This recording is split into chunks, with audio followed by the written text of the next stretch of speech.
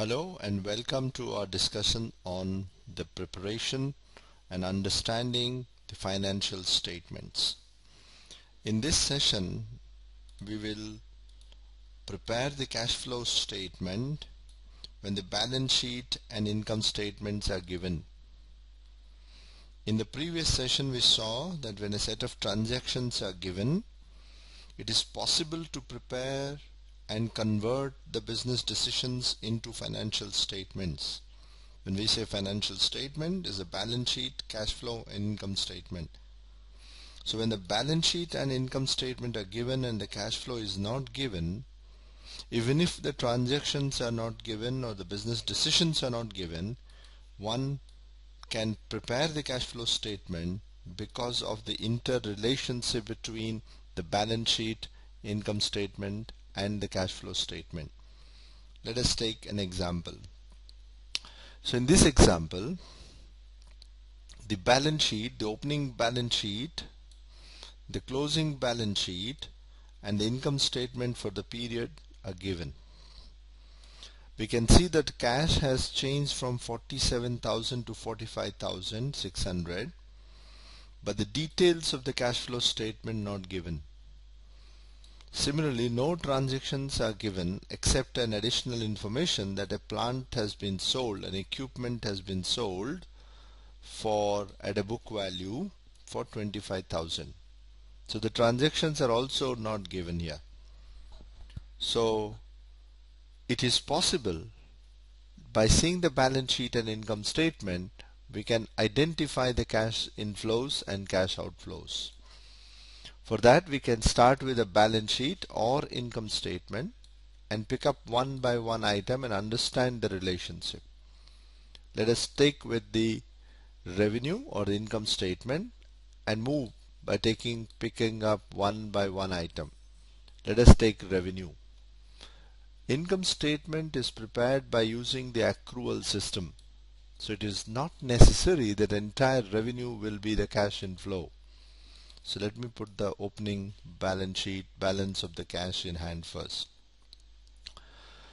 So since the revenue is given on accrual, we want to find the collection. So it is necessary to understand the changes in a debtor. So these are all working notes. So the opening debtor is 655,000.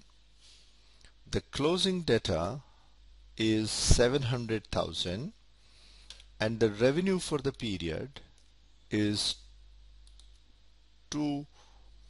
So therefore, opening plus revenue minus closing will give us the collection. So collection during the period, cash inflow, is 21,36250. To repeat, I said that income statement is prepared by using the accrual system. The cash flow statement is prepared to find the actual cash flows. So it is possible to know the cash flows by observing the revenues and the changes in the debtor. So collection is revenues plus minus the changes in the debtor. Now cost of the goods sold. Whenever you compare the cost of goods sold, it relates to inventory, and to understand how much money has been paid to the supplier, because we purchase the goods from supplier, so it is necessary to see the creditors, inventory and the COGS together to find the payment to the suppliers. Payment to the supplier. So suppliers or the creditors, okay, payment to the creditors or supplier. For that, it is necessary to observe the creditors. So opening creditors is 510,000. The closing creditor is 530,000. The payment we don't know, purchases we don't know. But we can find the purchases by understanding how much stock was there, how much stock is there and what goods has been sold during the period. So it will tell us the purchases to be made or purchases that has been made during the period. Purchases is equal to the closing stock plus COGS minus the opening stock. So that is a purchases during the period. So this purchases, we take that to the creditors, assuming that that is a purchase on credit, and then we can say the payments is equal to opening creditor plus purchases minus the closing creditor. So the payments made during the period to the creditor is determined by understanding the changes in the creditors and changes in the stock. So COGS is already taken care. Rent. Rent is an expense. In order to find out whether the rent has been paid or not, we have to see whether there is any outstanding or advance. Since there is no outstanding, no advance, the rent is a expense as well as the payment 120600. But if you see utilities, you have the income statement shows an expense of 60,350, but utilities payable is there in the balance sheet as an liability. So in order to find out how much is paid during the period, so opening utility payable plus the utilities for the period minus the closing utilities is a utility paid during the period. In other words, the payment for utilities is the expense plus minus the changes in the utility payable. So expense is 60,350, but the payment is 61,600. Then we'll see telephone expenses. Since no outstanding, no advance there, the entire telephone expense is a payment, 6,100. Salary, once again, salary is an expense, but the payment depends on the changes in the outstanding or advance. Here there is no advance, so the salary is equal to payment, the expense plus minus the changes in the liability, 649,750. The market expenses, let me first take the market expenses, then we'll see the depreciation. The market expense also no outstanding, so we paid entire 41,000. Now let us see depreciation. Depreciation per se is a non-cash item, but it affects the cash flows in the form of purchase or the sale of, or it will help in determining the purchase and sale of the assets during the period. So the plant during the opening plant or equipment is 160,000. Equipment is 160,000. The closing is given as 190,000. Depreciation is given in the income statement as 20,000, and there is an equipment sold at the book value. That means no profit, no loss. So when there is a sale, there has to be a plant as an inflow, the sale of plant or sale of equipment. Okay, so I can write down as equipment. There is and we sold it, the cash, we received cash 25,000, received cash 25,000. So purchases will be 190 plus sale plus depreciation minus the opening will give us the purchases of equipment. So equipment purchased during the period is 75,000. We are treating that as a cash purchase, because there is no liability on the balance sheet which reflects 75,000. Therefore, entire purchases of equipment has been shown as an outflow of cash. So to repeat, in order to find out the money paid for the purchases, it is necessary to see the opening, closing, depreciation and the sale. So the balancing figure is the purchases. So depreciation is also done. Interest.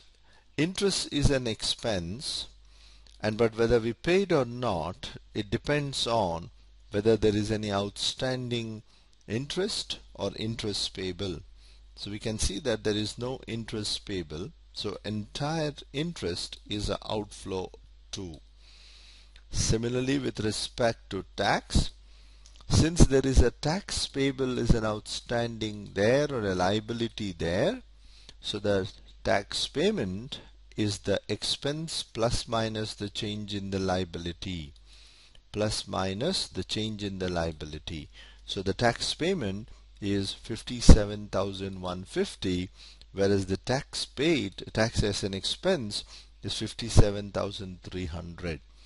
So the total of expenses, the total of outflow, the total of inflow is 2.2 million. The total of outflow will be equal to 2.12. We can check once again. Creditor 1, rent 120, utilities 61, salaries 649,750, marketing expenses 41, equipment 75,000, telephone expenses 6,100, interest 9,000, taxes 57,000, and then we can observe one more item. We can see that during this period the retained earnings, maybe it is necessary to prepare a retained earnings working note, so and observe whether retained earnings has changed during this period or not.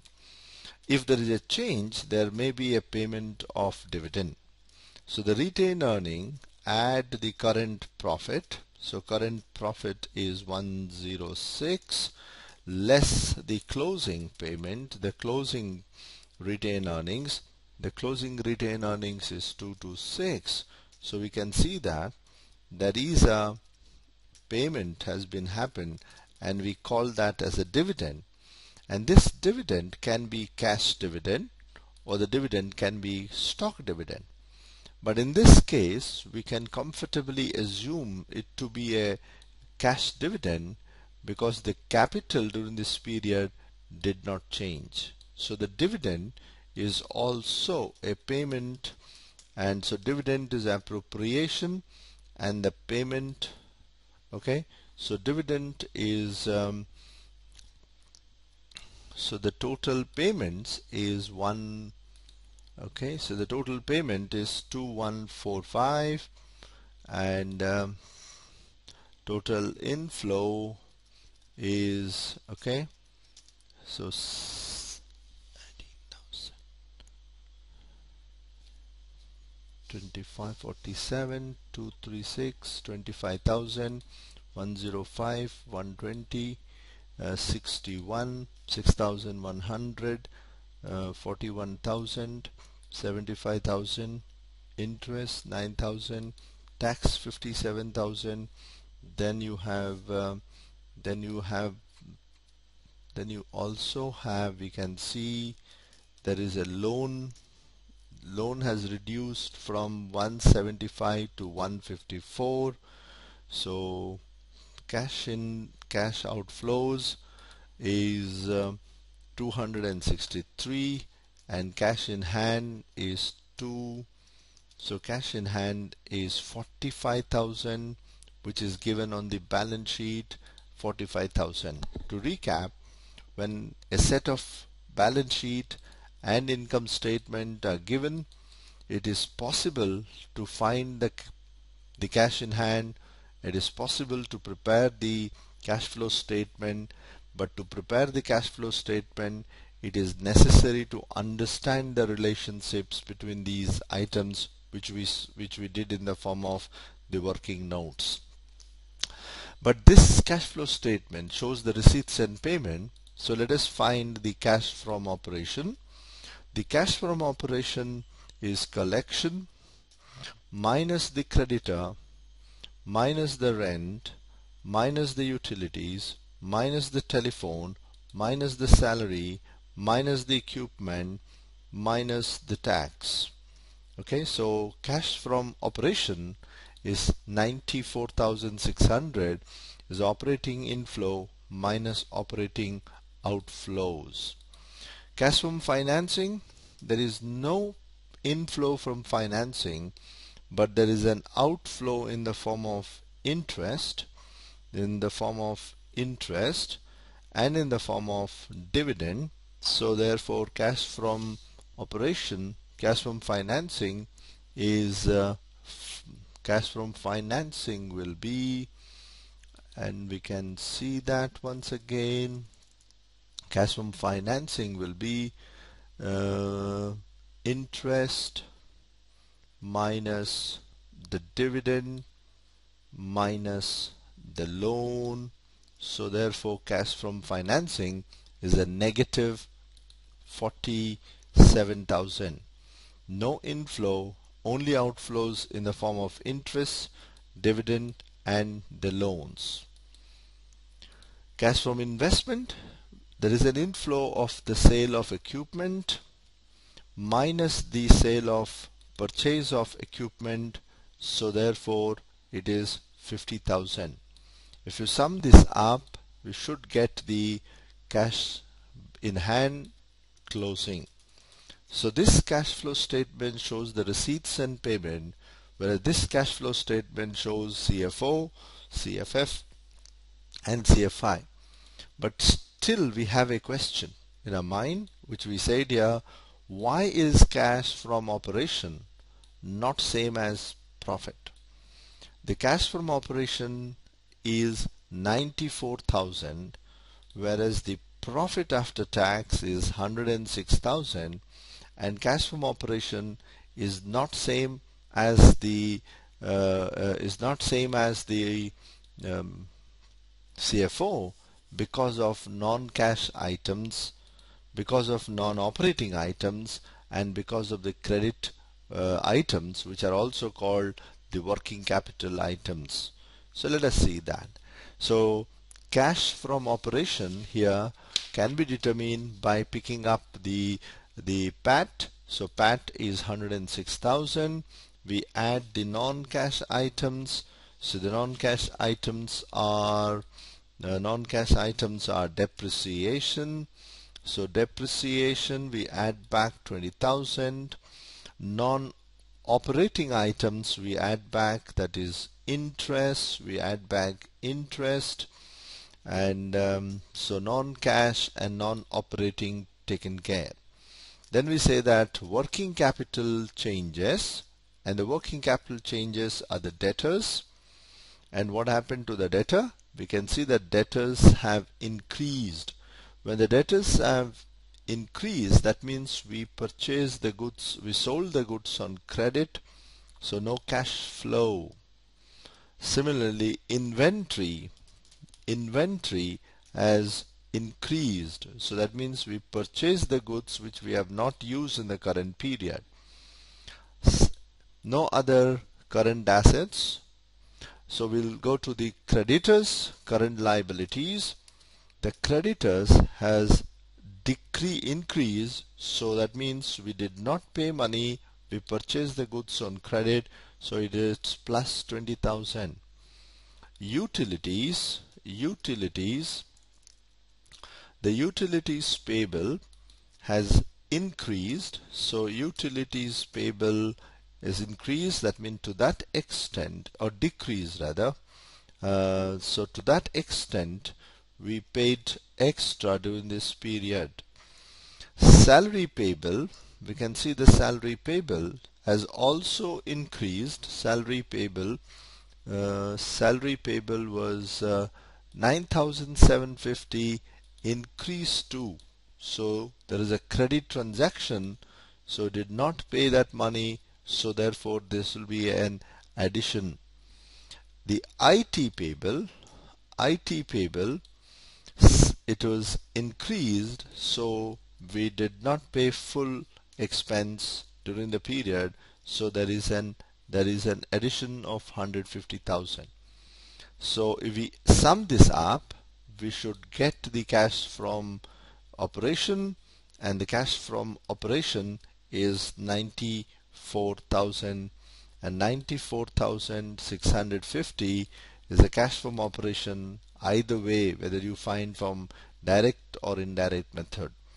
To recap, the cash from operation in a direct method will tell us the inflows and outflows, whereas the cash from indirect will tell us why is the profit not same as. Profit is not same as the cash from operation because of non-cash, because of non-operating, and because of the changes in the working capital,